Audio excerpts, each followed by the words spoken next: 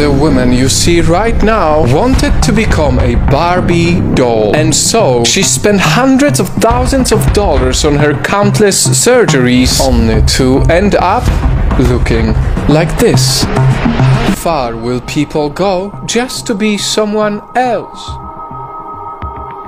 Unfortunately, the woman weighed too little and her implants became too heavy for her. So she had to have surgeries to reduce some parts of her body, or else it would be incredibly risky for her health. But it still wasn't enough to stop her from wanting more. I think I want to get my boobs bigger as well. She had surgeries over and over again and was even proud enough to say, "I am just not into the whole natural look. I like to look fake." Clearly, this woman became a victim of her own insecurities, while the next transgender woman I'm about to show you became a victim of a fake surgeon.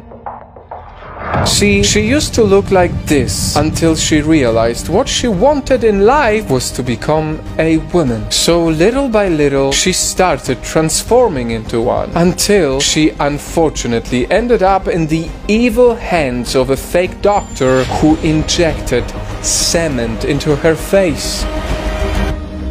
She became known as the Cement Face Woman, and instead of getting sympathy from other people, she was even bullied. People saying what? Oh, calling me monster and freak of nature. See, sometimes we don't realize that we are enough, and so we want to be more, ending up destroying ourselves. Like this woman, who was also a victim of a fake surgeon who injected oil into her face, making her looking nothing like the attractive woman she was before, even being called the scariest looking person in the world. And what about the man who wanted to become like his idol, Kim Kardashian? He paid over $170,000 just to copy her. But he had so much lip fillers that he was called the British Lip King. He got addicted to plastic surgeries and even said this: plastic surgery is 100% like s***. You can't have it once. You have to have it over and over and over. Now, you know how some people believe bigger is better? Maybe that's why this woman decided to have the world's biggest cheeks. And for this other woman, the world's biggest lips.